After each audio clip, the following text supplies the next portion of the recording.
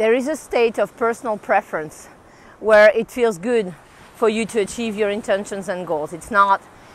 There's no tension, there's no inner conflict, it's not pressure, there's no resistance. It's a non-dualistic approach to goal achievement, where you're not operating from right or wrong, good or bad, false or true.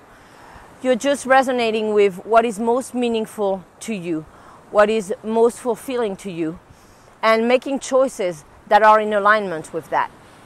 So we'd like to share with you ways in which you can come into alignment with your goals and intentions, with your personal preferences, and release any fears, any limiting beliefs that are preventing you from achieving this state.